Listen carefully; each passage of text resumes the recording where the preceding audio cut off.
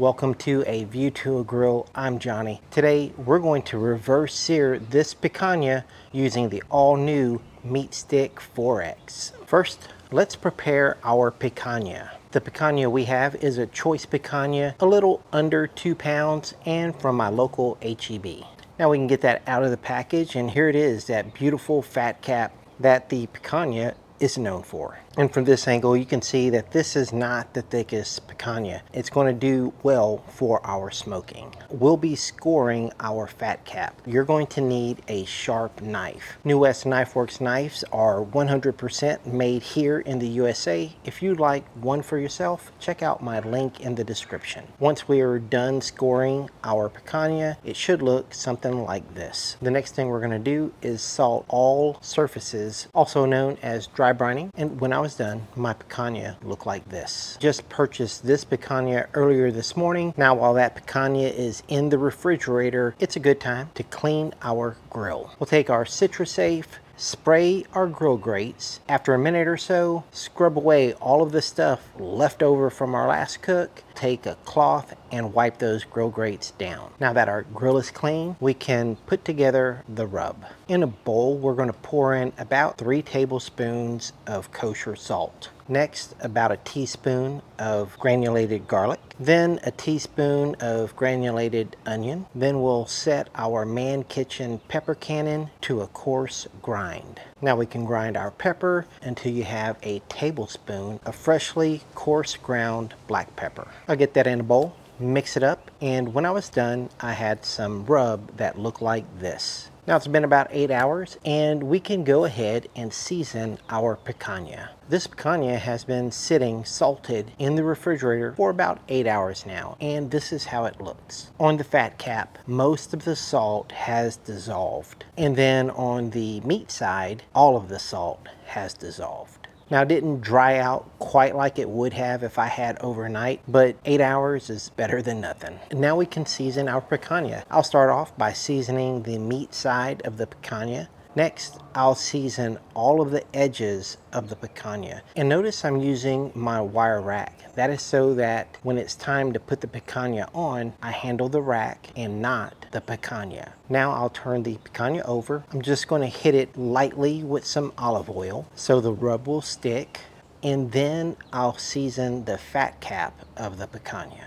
Now our picanha is seasoned, and I'm just going to let it set there right on the countertop. While our picanha is getting set up on the countertop, I'm going to go ahead and set up the Weber kettle. Today I will be using my slow and sear. I have some leftover charcoal from my last cook that I already cleaned. I'll go ahead and start the fire cup, and then I'll place a full small Weber kettle chimney starter on top. We're also going to add a little bit of smoke, and that smoke is going to come from this little piece of oak that I harvested last summer right off of that oak tree. Our charcoal has ashed over, and now I'll just get that right into the slow and sear. And that little chunk of wood, we're just going to throw it right on top. Now we can set up the cook with our Meat Stick 4X. All we have to do is take the Meat Stick probe right out of the charger / extender, fire up the app, and once the app finds the meat stick, it'll allow you to choose the cooking method. Next, you'll have to choose the meat type.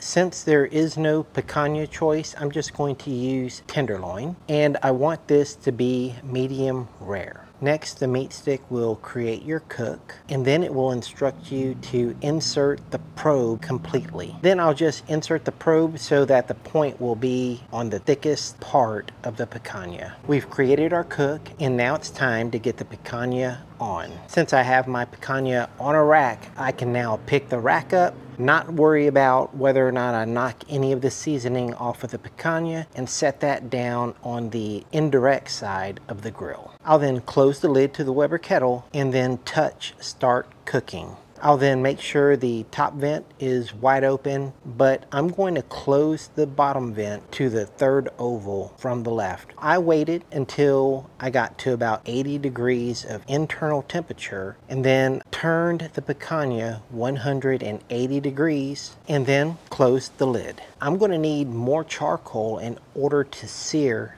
the picanha. So I went, got another fire cup, filled another small Weber chimney starter to the top, and got that going. I have several videos talking about why you need a long set of tongs. Today I'll be using the Lamson 20-inch premium set of tongs. If you'd like a set of these tongs made in the USA, check out the link below. According to our Meat Stick 4X, we're up to 100 degrees and it is time to start searing our picanha. And the first thing you notice is that the fat cap is already rendering nicely. Now, so we can get the other chimney starter of lit charcoal in, we need to take our picanha off. Now I'll get that out of the way and then pour in our other chimney starter of lit charcoal. We'll be sure to move that charcoal around for even heat distribution, and close the door and then wipe up any of the ash that may have gotten onto our grill grates. And then I'll just open the bottom vent all the way. Now, if we're paying attention to what we're doing, we're going to notice some things as we grill. If you remember 531, when we reached 100 degrees of internal temperature, we pulled the picanha off of the fire. So in 6 minutes, our picanha went up 7 degrees for internal temperature. I'm gonna guess that when I'm done, I'm gonna have at least 9 degrees of carryover. Our target temperature is 135, so I'm thinking I need to pull this off at 125, 126, just so that we don't go over our target temperature for doneness. Now let's go ahead and start searing our picanha. I am going to start this sear on the meat side and let it just sit there for about 2 minutes. After 2 minutes, we'll check to see how much sear that got, and it needs a lot more. So I'll turn it 90 degrees and then I'll let it sit there for about 2.5 minutes. Now we'll start searing the edges, and this is what I'm talking about, why you need a set of long tongs. The rendered fat from the fat cap is really making these flames flare up. Since our tongs are long, our hands are sitting away from the fire, nice and safe. Now that our edges are seared, we're going to sear the fat cap. And I left this section in real time. We're only giving this fat cap a 13-second sear, and that's all it takes to sear the fat cap. Now we'll get that off of the direct heat and move it over to the indirect side of the grill. If you like your picanha rare, then you would take it off right now. I'm going for medium rare. So we're going to finish this off on the indirect side of the grill. Now remember, I'm going to give this a 9-degree carryover based on what we learned earlier. So at 126 degrees, I'm going to go ahead and remove it from the grill. Take a look at this picanha. The fat has rendered beautifully. I'll get that onto my tray, and indeed, long tongs are the way to go. So in just a few minutes, the temperature has already risen 2 degrees. Now I'll go ahead and shut down my Weber kettle. I'll close the top vent and the bottom vent. Now just take a look at this picanha.